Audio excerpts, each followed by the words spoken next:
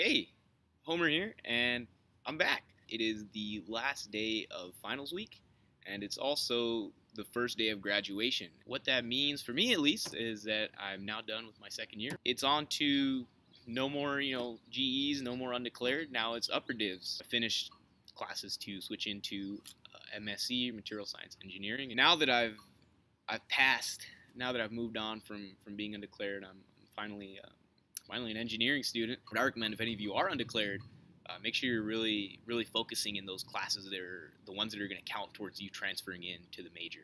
I ended up actually reaching out to engineering clubs and going to different organizations and events where I was interacting with a lot of engineers, and then that way I was getting the experience from students who are already where I want to be. One of my good friends in orientation, she's an education major, and she started hanging out with a bunch of students in one of the engineering clubs, and now she wants to go on to graduate school for engineering as an education undergrad. And so there are a lot of opportunities available that you really don't know about until you start looking in more to those fields.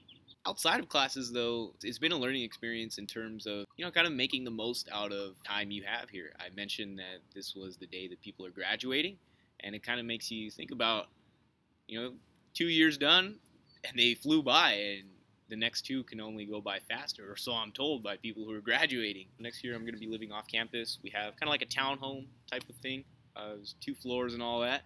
And so there's going to be a bunch of us living in this apartment. And these are people that I lived with initially last year. My freshman year, I was with my hallmates a lot.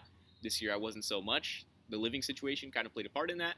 And then next year, it's back with my hallmates. And so it's kind of going back to my roots almost. I still have all of my friends who I've made this year, and then it's just going back to the people who were there from the get-go, from the start. Until then, we'll keep filming, we'll keep you all updated, and on with more studying, and on with the summer finally.